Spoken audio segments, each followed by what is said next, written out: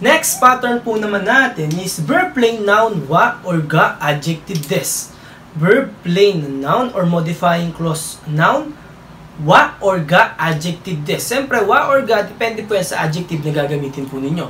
Meron kayong adjective na sukikiray, josuheta, yung po is ginagamit sa particle ga or particle wa. Depende po yan kung ano po yung tinutukoy po ninyo. Okay po? Ngayon, ngayon naman po, ito pong pattern pong ito is, yung modifying clause po ninyo, i-describe nyo po siya gamit ang isang adjective. I-adjective po or kaya naman po na adjective. Ulitin ko po. So, yung modifying clause po ninyo ay i-describe po ninyo gamit po ang i-adjective or kaya naman po ang na-adjective. Okay? Ngayon, para mas maintindihan po ninyo, tignan po ninyo yung example po natin. Meron po tayong hahaga. Ngayon, tsukurimashita den ryori. Okay. Tsukurimashita, gawin muna po natin siyang plain form. Ano po bang plain form ng tsukurimashita? Yan po ay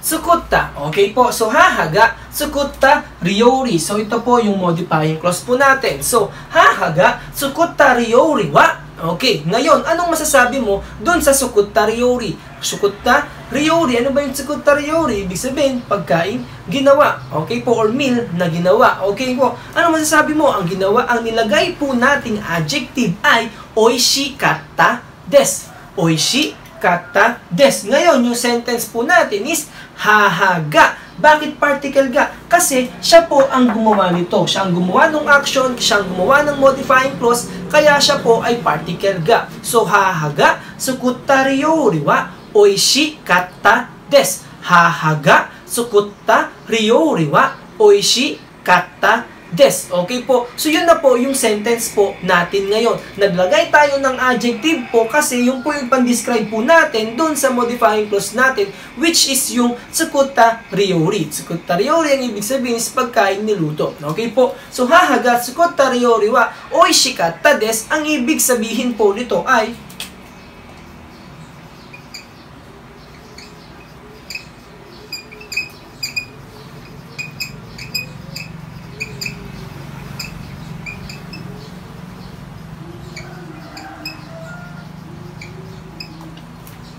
so, ang meal na ginawa ng nanay ay masarap.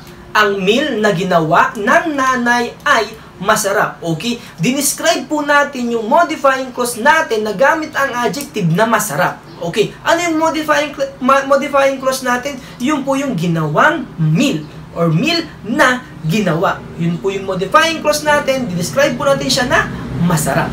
Okay po? Ngayon, next po, Tokyo de. Meron tayong tomarimashita. Tomarimashita, ano po ba ang plain form po ng tomarimashita? Ang plain form po ng tomarimashita ay tomatta. So, meron po tayong Tokyo de, tomatta hoteru wa kirei deshita. Tokyo de, tomatta hoteru wa kirei deshita. Ngayon, ano po ang ginamit nating adjective? Gumamit po tayo rito ng kirei deshita. Okay po? Kirei deshita po ang ginamit po natin. Ngayon, yung po yung ginamit natin pang-describe dun sa modifying clause natin. Alin po ba yung modifying clause natin dyan? Ang modifying clause po natin dyan is yung tomatta hoteru. Okay po? Tomatta hoteru, ibig sabihin is hotel na pinagstayan. Okay po? So, Tokyo de, tomatta hoteru wa kirei deshita. Ang ibig sabihin po nito ay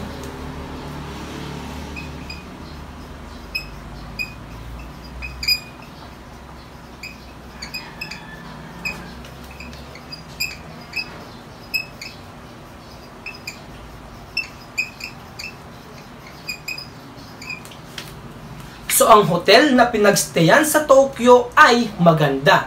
Ang hotel na pinagstayan sa Tokyo ay maganda. Okay po? Ngayon, next po natin.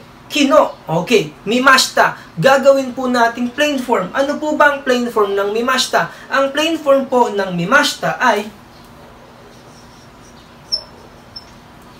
mita. Okay po? So, yung sentence po natin is Kino mita e gawa totemo omoshiro katta desu. Kino mita e gawa totemo omoshiro katta desu. So, kino mitta eiga. Meron tayo ditong modifying clause na mitta eiga. Ano bang ibig sabihin ng mitta eiga? Ibig sabihin po niyan is movie na pinanood. Ngayon, ano ang madidescribe mo dun sa movie na pinanood? Ang ginamit natin pang describe na adjective is totemo omoshiro katta. Ibig sabihin ng totemo omoshiro katta is talagang or sobrang masaya or sobrang interesting yung movie. So, kino mitta eiga wa totemo omoshiro katta desu. Ang ibig sabihin po nito ay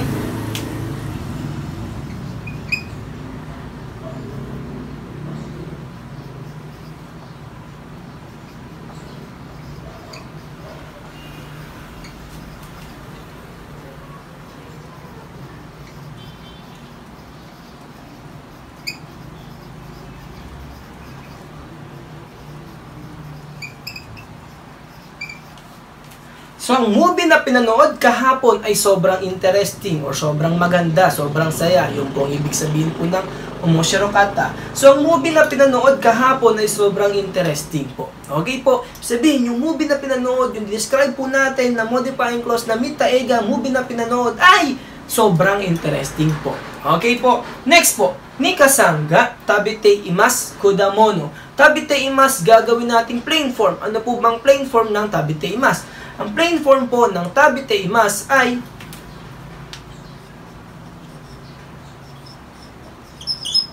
tabite iru. Okay po. So, Nika-san ga tabite iru kudamono. Okay po. So, meron tayong plain form, meron tayong modifying clause na tabite iru kudamono. Ibig sabihin, kapag po ganyan, no? Explain ko lang din sa inyo. Kapag po ganyan, kunwari, meron po kayong verb na may katabing noun. Kung yung noun po ninyo is kudamono, ibig sabihin, ito pong mismong modifying clause ninyo, may kinalaman na po siya sa kudamono. Okay po? So, Nika-san ga tabiteru kudamono ga suki desu. Nika-san ga tabiteru kudamono ga suki desu. Okay po? Ngayon, so tabiteru kudamono ga suki desu. Ano po bang ibig sabihin po ng ganyan? So, ang ibig sabihin po niyan is ito.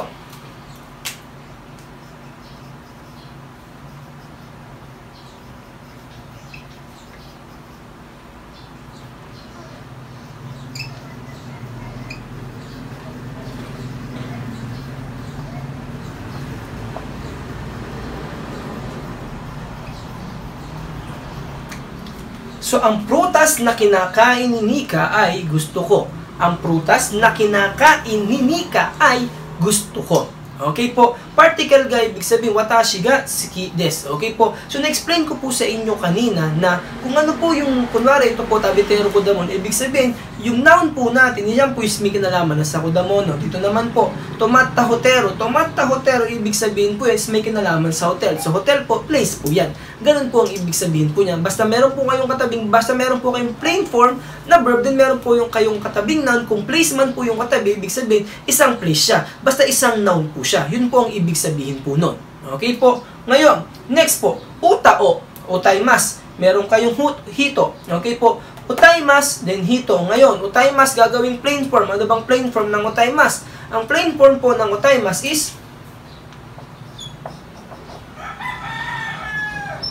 utaw. Okay po? So, utao, utaw, hito wa jouzu desu. Utao, utaw, hito wa jouzu desu. Meron tayong modifying clause dito na utaw, hito. Okay po? Ngayon, utaw, hito, ibig sabihin po niya is taong kakanta or taong kumakanta. Pwede rin po siya. Sa utao, utaw, hito wa jouzu. Jouzu, ibig sabihin po is magaling. Sa utao, utaw, hito wa jouzu desu. Ang ibig sabihin po nito ay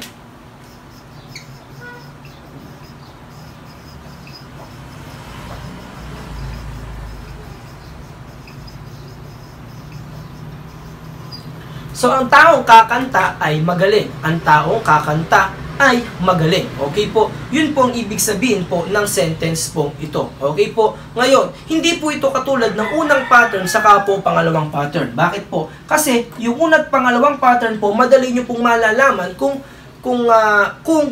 ano po yung mismong ilalagay ninyo na noun. Okay po? Kasi meron kayong wa, then noun po. Ibig sabihin, dun kayo magbe-base kung anong category po. Dito naman po is kayo po mismo yung gagawa po ng modifying clause ninyo. Then kung ano po yung modifying clause ninyo, siya po yung i-describe po ninyo. Kaya nga sinabi ko po sa inyo, kunwari, meron tayong modifying clause dito na sukuta ryori. Kung ryori yung ginamit nyong noun, ibig sabihin, kung gagamit kayo ng adjective, ang inyo pong i-describe po dito is yung mismong ryori na po. Okay po, katulad po nito, tomata hotero. Meron kayong tomata na verb plain form sa noun na hotero. So yan po yung modifying clause natin. So ngayon, ibig sabihin yung i-describe po natin is may kinalaman po yan dun po sa mismo sa hotel. Okay po, kasi kung ano po yung tinabihan po ninyo ng verb plain po ninyo, magiging ganun na po siya. Kung place po yung katabi, place na ang ibig sabihin nun. Kung pagkain yung katabi, pagkain na po ang ibig sabihin nun. Kung tao yung katabi, tao na po ang ibig sabihin nun. Kung ano yung mga particle po ninyo sa tao po noon, ganun din po yung magiging mangyari sa tao po, sa mga sentence po ninyo. Halimbawa, para hindi po kayo maano, paano sasabihin po ito? Okay po. Ngayon, sabihin po natin is, ang taong, okay? Ang taong nakaupo, okay? Ang taong nakaupo ay maganda. Ang taong nakaupo ay maganda. Paano ba sabihin yung taong nakaupo? Okay? Ano ba yung nakaupo? Yung po yung suwarimas. Dapat alam ninyo agad yung adjective. Nakaupo siya. Present din nangyayari po. So, suwatteimas. Suwatteimas din tao. Ngayon, paano po natin gagawing plain form yung suwatteimas? Ang plain form po ng suwatteimas is suwatteiru. So, suwatteiru hito wa maganda. Kirei des. Suwatteiru hito wa kirei des. Okay po. Ganun lang po siya kasimple gumawa. Kasi ang gagawin nyo lang naman po kasi is verb plain. Ngayon yung ginawa nyong verb plain, i-describe nyo po siya gamit po yung adjective. Okay. Halimbawa, sasabihin natin, yung taong nagtuturo. Okay. Ang taong nagtuturo ay gwapo. Ang taong nagtuturo ay gwapo. Okay po. Ngayon, gawin nyo po yan, then sabihin nyo po, i-comment po ninyo, or sabihin nyo po sa akin kung ano po yung sagot po ninyo. Ang taong nagtuturo ay gwapo. Okay po. Diyan nyo po malalaman kung naiintindihan nyo po ba o hindi. Sa tandaan po ninyo, verb plain din po, ang gagamitin po ninyo ay noun po, then adjective po. Kayo na po ang bahala kung paano po ninyo magagawa yung sinabi ko po sa inyo.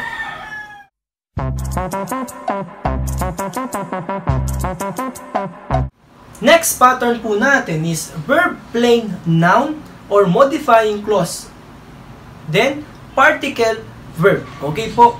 Verb plain noun or kaya modifying clause, particle verb. Ngayon, particle po ang nilagay ko. Ibig sabihin, depende po yan kung ano po yung modifying clause po ninyo. Siyempre, kung yung modifying clause po ninyo is tumutukoy sa place, depende naman po yan sa verb ninyo. Okay po? Kaya depende yung particle po yan, depende po yan sa verb at depende po yan sa paggamit po ninyo ng modifying clause. Kagaya nga po ng sinabi ko kanina, kung sakaling yung verb plain ninyo is nakatabi sa noun po na place po, ibig sabihin, nagiging isang place na yung isang buong yung kasi nagiging isa na sila, nagiging isang noun po sila. Kung nakadikit naman po sa hito or sa tao, yan po is nagiging isang tao na po, or ibig sabihin, yung ibig sabihin po nung modifying clause po ninyo is may kinalaman na po sa tao. Okay po, yun po yung ibig sabihin ko. Okay? Ngayon, para mas maintindihan po ninyo, tingnan po ninyo yung example natin. Meron po tayong tomodachi ni aimasu. Particle ni yan kasi di ba meron kayong aimasu. Di ba aimasu is particle ni. Ngayon, aimasu gagawin natin plain form. Ano po bang plain form ni aimasu? Ang plain form po ni aimasu is au. Okay po. Tomodachi ni au yakusoku. Okay, ngayon, meron kayong modifying clause po dito na au yakusoku. Ibig sabihin, itong modifying clause ninyo, may kinalaman siya sa promise. Ngayon, tingnan nyo yung verb sa dulo.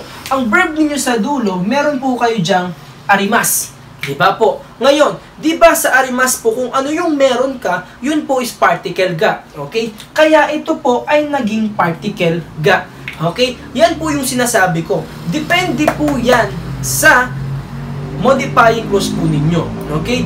Particle ga siya kasi ang gamit po sa kanya is parang object po siya. Okay? Kung ano yung meron ka, yan po is particle ga. Ganun po yan. Kaya yung particle ang nilagay ko niyan kasi depende yan sa verb, depende rin po yan sa gamit po ninyo ng modifying clause. Okay po? So, tomodachi ni au yakusoku ga arimasu. Tomodachi ni au yakusoku ga arimasu. Okay. Ngayon, ano po bang ibig sabihin ng sentence po nating ito? Ang sentence pong ito, ang ibig sabihin ay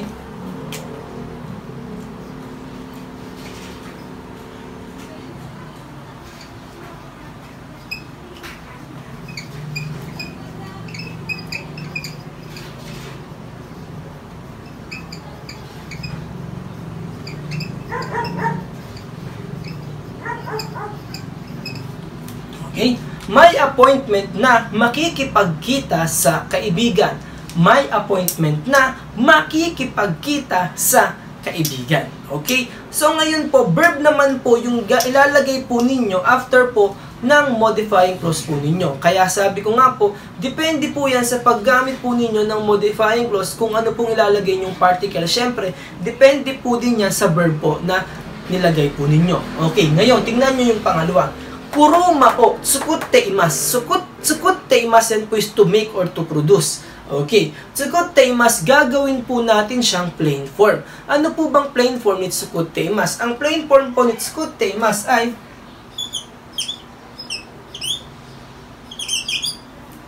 tsukutte iru. Okay? So, kuruma o tsukutte iru kaisha. Tingnan nyo yung modifying clause natin.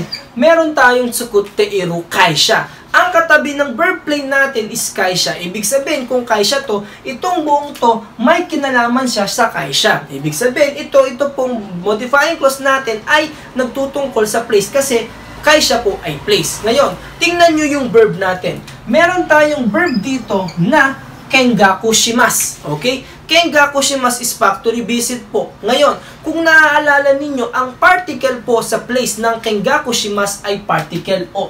Kaya nilagay ko po dyan ay particle o. Okay, place yung gamit. Ngayon, may kengaku shimasu na verb. Pero sa kengaku shimasu na verb, yan po ay particle o sa place. Okay, ngayon, pag po halimbawa lang naman, babaguhin ko yung verb. Gagawin ko tong ikimasu. Okay? Kuruma o tsukutte iru kaisha blank ikimasu. Anong particle dito? Okay? Kung iniisip po ninyong particle ay particle o, mali. Kung particle de, mali. Ang tama po dyan ay particle e. Bakit po? Kasi diba tsukutte iru kaisha sa yung place. Diyan kayo pupunta. Ang verb niyo is ikimasu. Ganun po yan. Okay po? Kung ito pong modifying clause ninyo, ang katabi po is kaisha, ibig sabihin yung modifying clause ninyo may kinalaman siya sa place. Okay po? Kaya depende yung gagamitin po ninyong particle dun sa place po or sa modifying clause po ninyo. Okay po? Tandaan ninyo, modifying clause na may katabi po siyang noun, siya po is nagiging isang noun. Kaya depende po yan sa katabi pong noun. Kung place yung katabi na noun, yun yung ibig sabihin, yung modifying clause ninyo may kinalaman sa place. Pero kung tao yung katabi, hito, ibig sabihin, may kinalaman po sa tao yung modifying clause po ninyo. Okay? Kaya yung mga particle ninyo sa tao, yun po yung gagamitin po ninyo. Okay? So, kuruma o tsukutte iru kaisha o kengaku shimasu. Kuruma o tsukutte iru kaisha o kengaku shimasu. Anong ibig sabihin po nito? Ang ibig sabihin po nito ay, sa dulo muna kasi wala tayong particle wa. Siya po is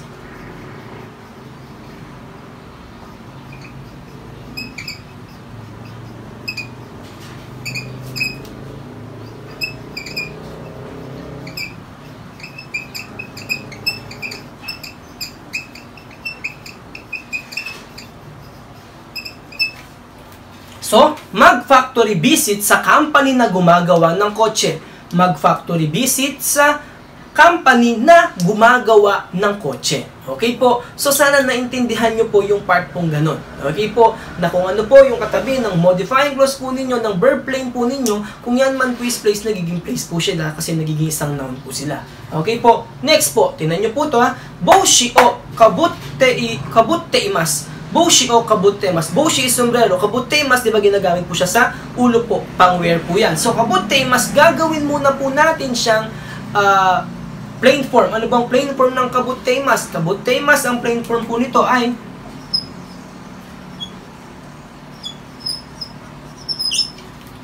kabutte iru. So, meron po tayong boshi o kabutte iru hito. kekonshitai des. Ngayon, so meron tayong modifying clause na kabutte iru hito. Tingnan nyo yung noun. Noun po is hito. Ibig sabihin, yung modifying clause ninyo may kinalaman sa tao. Ngayon, talon tayo. Ano yung verb po ninyo sa dulo? Meron kayo itong kekonshitai or kekonshimas. Okay?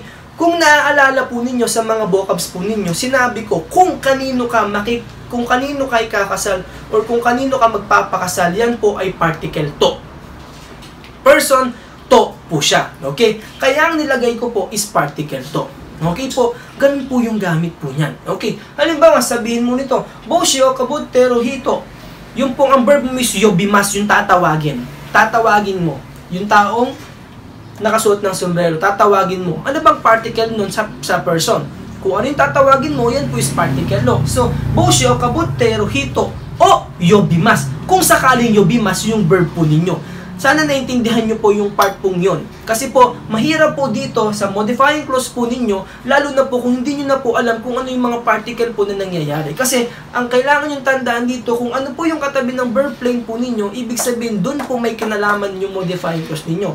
May katabing tao, ibig sabihin, may kinalaman sa tao. Diba? Kay conscious, kung kanino magpapakasal, person, to po siya. Kaya sabi ko nga kanina, kung yobimas po yan, hindi siya person to. Hindi siya particle to. Kasi yung yobimas, kung ano yung tatawagin or kung sino yung tatawagin ninyo, yan po ay particle o. Okay po? So, boshi o kabutte hito to kekonshitai des. Boshi o kabutte hito to kekonshitai des. Ang ibig sabihin po nito ay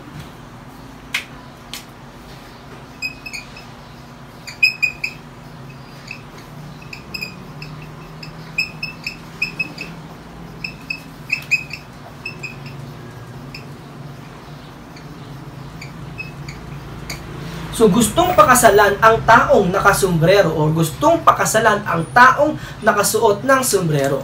Okay po? So, tandaan po ninyo sana kung yung mga particle po yan or kung paano po ginagamit si modifying clause. Okay po? Sana hindi po kayo maguluhan. Please po, intindihin po ninyong mabuti ito. Okay po? Next po, koko motte kimashita. Motte kimashita is to bring, lalo na kung bibring mo yung isang bagay dun sa place kung nasaan ka. Okay, o kung malapit ka doon sa place na sinutukoy mo. So, koko is dito. So, yung bagay, paparating sa akin, yan po is motte kimas. Pero kung, halimbawa, ang gagamitin kong lugar is malayo, asoko. So, ang gagamitin ko is motte ikimas kasi yung bagay na tinutukoy ko is palayo para sa akin. Okay po? So, motte kimashita. Motte kimashita, gagawin po natin plain form. Ano po bang plain form ng motte kimashita? Yan po is motte kita. So, koko motte kita, kamera ga arimasen. Koko motte kita, kamera ga arimasen. Ngayon, meron tayong modifying clause po dyan na motte kita camera. Ibig sabihin, itong motte kita camera, camera is object. So, motte kita camera, ibig sabihin, may kinalaman sa camera to. Ibig sabihin, ito po is naging object po. Okay? Kung ito ay person, kung ito ay place, ito ay object po naman siya. Ngayon, di ba sa arimasen, kung ano yung meron ga, particle ga. Kaya naging particle ga po yan kasi ang verb natin is arimasen, then meron tayong object. Di ba meron tayo sa arimas ng watashi wa kuruma ga arimas. Ako ay merong sasakyan. Okay po? Ngayon, so koko motte kita camera ga. Ga, gawa ng arimasen. Camera ga, arimasen. Koko motte kita camera ga, arimasen. Ang ibig sabihin po nito ay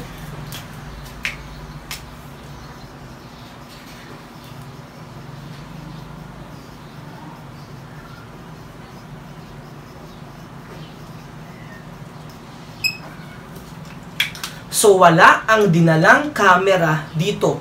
Wala ang dinalang camera dito. Okay po? So, ganun po ang gamit po ng modifying clause po ninyo is as an object po. Okay po? Next po, tingnan nyo po ito. Shacho ga sundeimasu. Sundeimasu, gawing plain form sundeimasu, yan po is magiging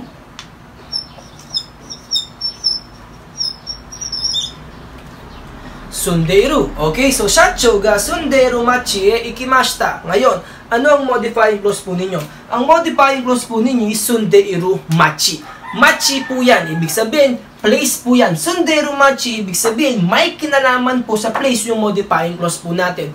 Ngayon, ano po ba yung verb natin? Ang verb po natin dito ay ikimashita. Diba po? Ikimashita. Kung naalala ninyo, ikimashita, then may place tayo. Ang particle po sa place po natin ay particle e. Okay po? Kaya nagkaroon po tayo dito ng particle e. Okay po? So, sacho ga sundeiru machi e ikimashita. Sacho ga sundeiru machi e ikimashita. Okay? So ngayon, kung sana naintindihan ninyo na kaya naging particle, ito kasi ito pong machi, yung modifying clause ko po is may kinalaman na sa place kasi ang katabi po ng verb plane ko ay place po. Okay po? So sacho ga sundeiru machi e ikimashita, ang ibig sabihin po nito ay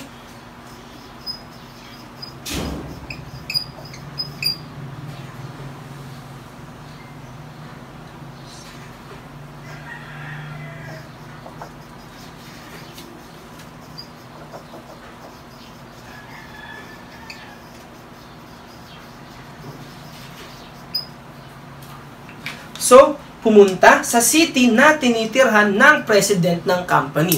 Pumunta sa city na tinitirhan ng president ng company. Okay? So, tandaan po ninyo yung paggamit po dito po ng modifying clause sa verb naman po. Okay po? Madami po kayong pwedeng gamitin po sa modifying clause po na ganyan.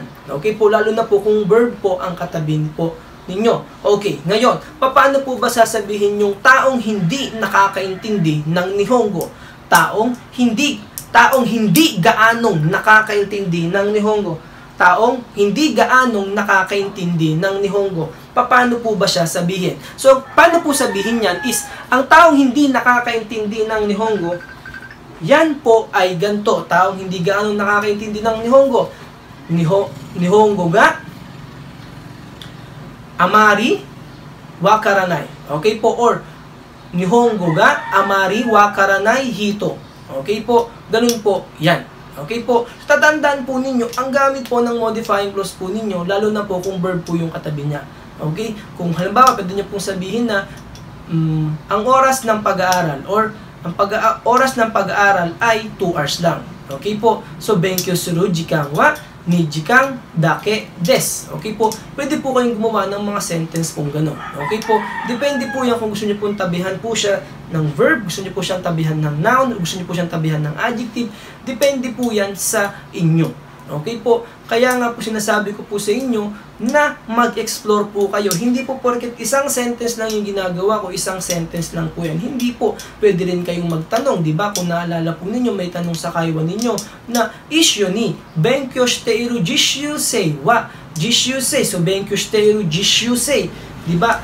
Ngayon, ang tinanong mo is nanin. Bakit nanin? Kasi ang katabi ng verb plane mo is jishusei. Ibig sabihin, may kinalaman po siya sa person. Diba? Ang pananong po, ang counters po sa person is nanin.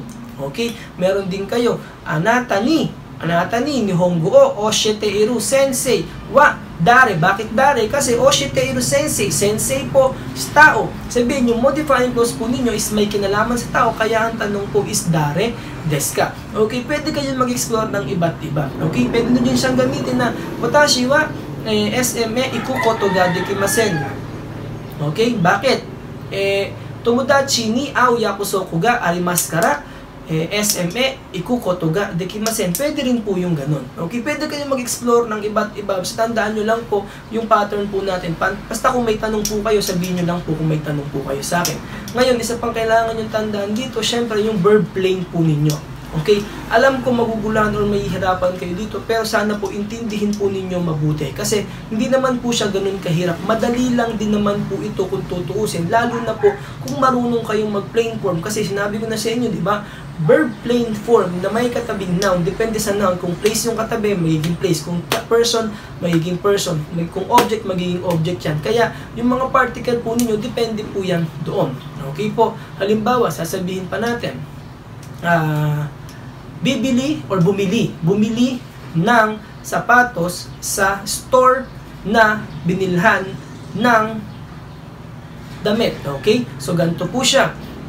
Fuku o kattamisi de kutsu o kaimashita.